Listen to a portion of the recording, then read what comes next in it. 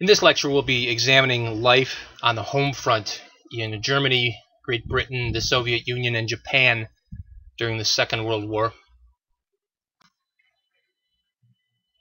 This German propaganda poster translates something along the lines of "Work for victory as hard as we fight for it." And perhaps no nation during the Second World War made greater use of propaganda than Germany. The Germans were among the first to refine the concept of total war. This involves an interrelationship between the nation's economy, between its technological capabilities, and mobilization of the civilian population. The degrees of commitment to which the civilians bought into the war effort and their output greatly increased a nation's chance for victory. Typically, aggressors have the early edge because of the prep time advantage that they have. Here you see Trümmerfrauen, or rebel women, cleaning up the wreckage of German cities bombed in World War II. Early on, Hitler had industry concentrate on consumer goods to keep morale up. He believed he could, as the economic paradigm once said, have both guns and butter. Joseph Goebbels, the propaganda minister, used press, radio, and film in support for the war. Early successes in the war brought civilian confidence up, but doubt and fear began to return after the failure to knock Britain out of the war, after the invasion of the Soviet Union and the setback at Moscow, but even more so when wounded soldiers wandered the streets back at home. The defeat at Stalingrad and the Allied bombing campaign it further increased the doubt and fear of the German people. The minister in charge of the war economy in the first 2 years of World War II for the Germans was Fritz Todt, who was an engineer by training, a very close ally to Hitler early in the war. As the war began to turn against the Germans, Albert Speer became the Minister of Armaments and War Production for Hitler. He had been Hitler's architect before the war, and he demonstrated something along the lines of being an organizational genius. He was able to increase production despite the war losses and despite the bombing campaign. For example, German production of tanks more than doubled in 1943. The production of planes increased by 80%. And the production time for submarines fell from 1 year all the way down to 2 months under Speer's watch. He was able to increase production well into 1944, at which time he was overseeing an economy that was producing enough equipment to supply 270 army divisions at a time when the Wehrmacht only was able to field 150 divisions. He was tried at Nuremberg, sentenced to 20 years in prison, principally for the use of forced labor in some of those factories. He served his full sentence, most of it at Spandau prison in West Berlin. By 1943, though, it took until the German economy was on full wartime level, which was probably too late. In hindsight, of course, they should have been on the war economy early on. In terms of food shortages, the plan was to just exploit the countries under Nazi control to feed Germans and starve Slavic peoples. There was a significant labor shortage, which led to a number of labor problems. In part, foreign slaves were used. They had to use fear to keep them in line. Women were later used to fill some labor needs. Ideologically, Hitler was against the idea of women in the workplace, with the Nazi ideology of Kinder, Küche and Kirche, or children, church, and kitchen. But by 1943, women ages 17 to 45 were forced to register for compulsory labor. Let's turn now to Great Britain during the Second World War. Before 1940, The British believed they could fight a war of limited liability with a naval blockade and relying on the French army and the Maginot Line to keep the Germans in check. The economy before 1940 dominated by consumer goods. There had been no stockpiling of food or raw materials early on in this period that they called the Phony War. The British government instead focused on air defenses and civilian evacuations. After 1940 and the Battle of Britain, though, there were a significant number of changes. There was a formation of a war cabinet. There was a significant increase in aircraft production, and all of the British economy came under government control. Men ages 18 to 50 had to serve either in the armed forces or in some industrial capacity, compulsory. Women ages 19 to 45 had to be available for some form of war work. And approximately 500,000 women served in Britain in a variety of auxiliary military roles. Britain liked to extol the virtues of what it called the happy workplaces. The reasons why, after the Great Depression, there was an end to unemployment. Overtime pay was available now. There were price controls, a little bit better standard of living than during the Great Depression. Patriotism got a marked jump during the war.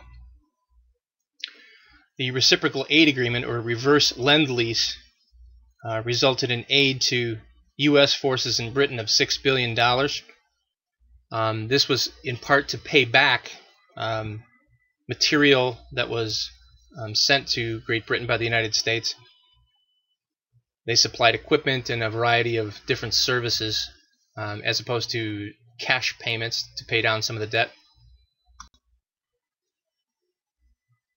During the war, Americans had a significant presence in Great Britain until Normandy. In wartime in Britain, there were significant shortages, rationing, long lines for few goods. There were air raid shelters. The arrival of seemingly extremely wealthy U.S. troops in Britain was kind of a shock to many British. They had money to spend. The phrase was that many British said was Americans are overpaid, oversexed, and over here. And as evidence of this, about 70,000 British women became U.S. war brides. The U.S. reply was equally cutting. The British are underpaid, undersexed, and under Eisenhower. In political terms, all the political parties involved in the war effort and directing the country focused on nonpartisan support for the war effort and an unprecedented level of support for the war, setting aside partisan politics. Here we have a picture of British sound mirrors. These are acoustic reflectors dubbed by the locals as listening ears.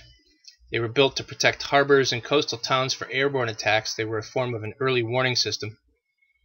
Microphones were placed at the focal point of the reflector, enabling it to detect sounds from flying aircraft over the English Channel at a range of 30 to 35 kilometers.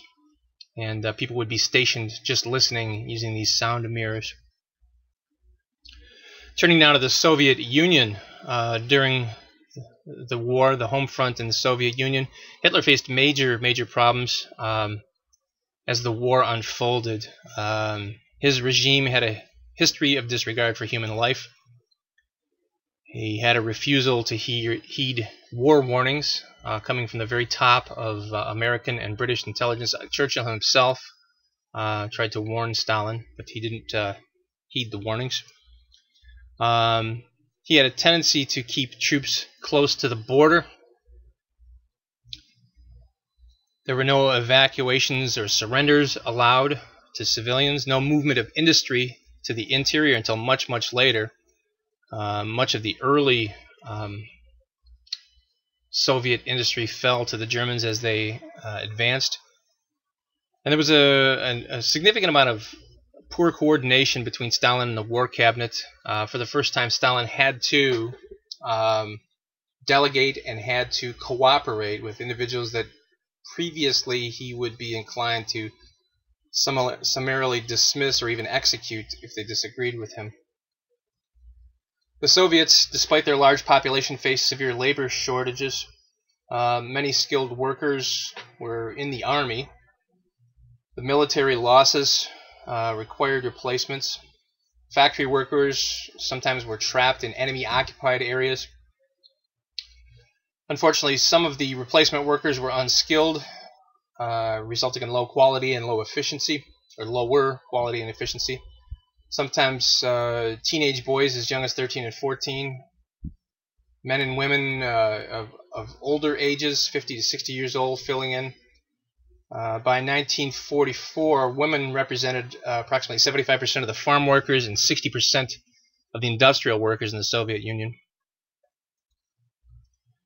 More challenges faced by the Soviet Union. There were 1 million women in the military, in the Soviet military, both in combat and non-combat roles. Political and criminal prisoners worked as slave laborers to address some of the labor shortages. There was a severe food shortage throughout much of the war, in part due to the scorched earth policy of the Germans and the fact that some of the best farmland had been taken over by the Germans, particularly Ukraine, often called the breadbasket of Eastern Europe. Food had to be restricted by rationing to people in the war effort, and Stalin appealed to Russian patriotism, calling this the Great Patriotic War, Save Holy Mother Russia, coming from someone who had spent a great deal of time trying to extirpate or get rid of religion early in his rule. Soviet nationalism takes on a new form during the war. This began to be pitched as a crusade against Germany. The fate awaiting the Russians if Germany won the war united the civilian population. Churches reopened. This rallied citizens to the war effort and rekindled religious revival. Stalin blamed the government for the early losses and took credit for the final victories. Not surprising from a political leader. POWs who had been captured by the Germans were usually treated as traitors after returning home. Sometimes they would be better off staying with the Germans in lousy conditions than to go home and be accused of being a traitor and perhaps executed. This particular propaganda poster translates something like, "Mercilessly we will humiliate and destroy the enemy." The torn paper document is entitled "The Agreement on Non-Aggression Between Germany and the Soviet Union, the Molotov-Ribbentrop Pact of 1939. This Soviet propaganda poster, simply put, the motherland is calling, asking Russians to respond to the war effort. Finally, we'll take a brief look at the home front in Japan during the Second World War.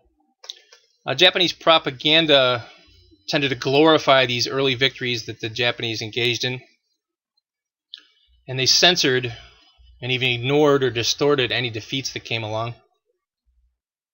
Japan had some significant disadvantages. The population was less than half the size of the United States. The industrial potential, only about a seventh of the United States. The United States had about 78 times as many raw materials as the Japanese, and Japan relied heavily on small plot agriculture as opposed to the large-scale commercial agriculture of the United States. The death blows to the Japanese economy, the firebombing of Japanese cities, and the U.S. sub-strangulation of the supply lines to Southeast Asia in the overseas Japanese empire. Gunbutsu translates roughly as military factions. This is the idea that the Army and Navy were in this perpetual feud that led to a near total lack of coordination. Individual branch needs were filled without consideration of the war effort. There was bickering over design and production of planes that led to a 1943 production output of only 1/5 of the potential. The Army controlled about 85% of the oil supply. At the same time, the Navy had critical shortages. So these were issues that the Japanese never really resolved in the war. Japan faced a significant number of labor shortages. Many of these were filled by students, also Korean and Chinese slaves and POWs. Women finally went to the workplace in 1943 to meet some of the labor needs, probably a little too late for the war effort. There was a significant food production decline as the war dragged on. Women, old men, boys and girls replaced draftees in the workplace. Imports declined because of the sub-attacks, especially rice. And even fish, a mainstay of the Japanese diet, were rather scarce, with many fishermen in service and other ships being sunk by U.S. subs. Finally, this is an evacuation drill from 1944 of school children in Japan, hitting the idea that this was a difficult time for everyone in the home front.